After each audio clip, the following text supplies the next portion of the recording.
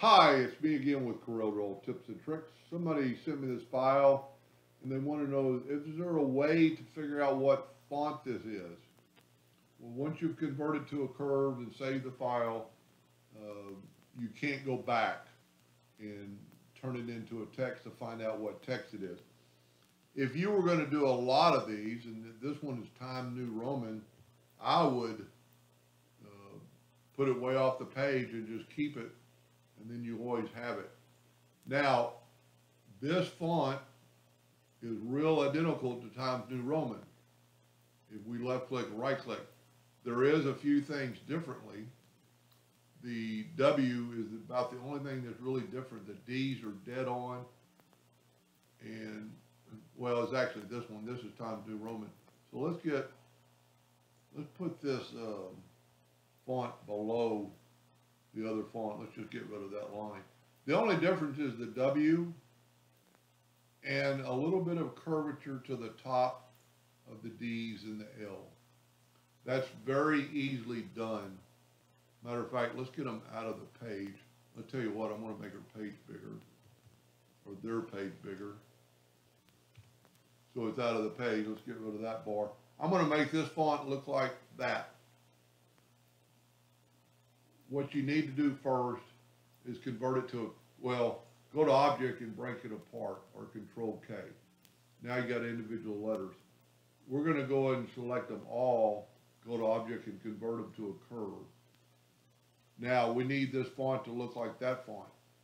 Pretty easy. It's a curve. So now we can delete these nodes. Don't worry about it right now, and then take those two nodes and right click and turn them into a line. Then we just need to select that one and put it pretty even, and maybe delete this one and delete that one and move this over a little bit. See, and you can see it's already looking like that. This has a little bit of a curvature. Well, it really doesn't. It has a flat line. So what we can do then is just add a couple of nodes and take that node away, and then you can spread these out. And that's pretty much dead on. If you set your nudge factor something pretty little like 0.01, you can actually take that node and just cursor over a little bit. Whoop, got to select it. And cursor over just a little bit, give it that skinny deal. And then, as in this font, I thought it was actually curved, but it's not. It's actually a little dip. Well, it might be a little bit of a curve. So what you could do then is take your shape tool. We'll go ahead and grab all these. Well, no, you know what? Do it one at a time and add a node. That's going to put a node right in the middle.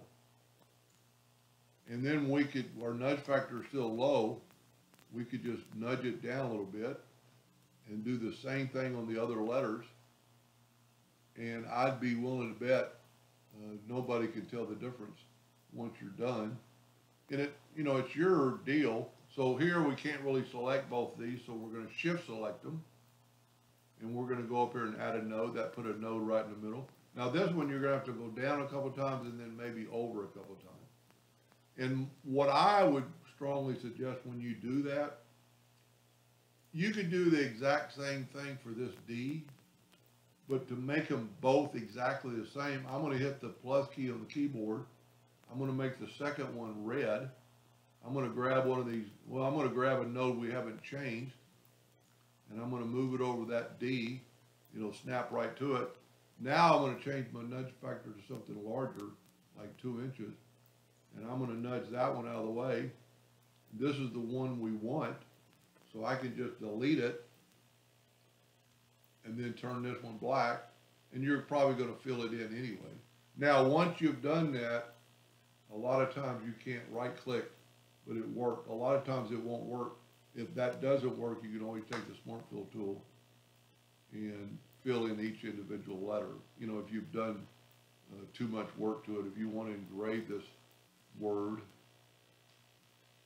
and I did not do the L, but they're pretty close.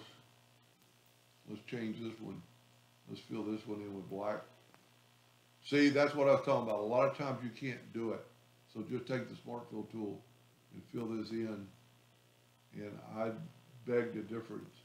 with the exception of the L that I did not do, if you could tell the difference. But it'd always be nice if you're gonna make a bunch of these, and you like that font, you know, once you've turned it into a curve, and it's kind of funny, she used another font for, or they, I keep saying they or she, I get so many emails, I don't really pay attention to the gender. See, that's a curve too, and this is probably Times New Roman. Let's type out that capital W, make it a little bit bigger, go up to our font, Times New Roman. A lot of times Corel, you have to pick off of it and get back to the text tool. I'd almost, well, it's a little bit different. It's got rounded, a little bit rounded corners. You can see on the bottom, so it's a different font than that. But you could do the same thing here. This has a little bit rounded corners and rounded corners on the bottom. While we're talking about it, let's just do it. We need to convert it to a curve. It already is probably a curve. And then you could take these nodes, go up to Windows, Dockers, corners, and you could curve them just a little bit. Curve them just a little bit. Same thing on the top part. You could actually curve.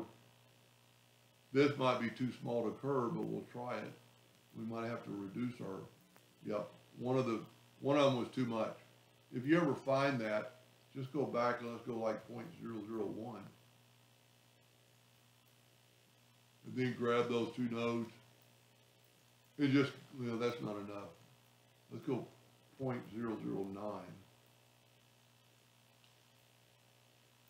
And there you go.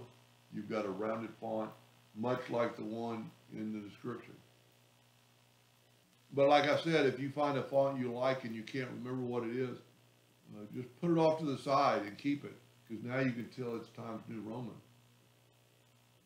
Anyway, I hope that helped them a little bit. Thank you for watching.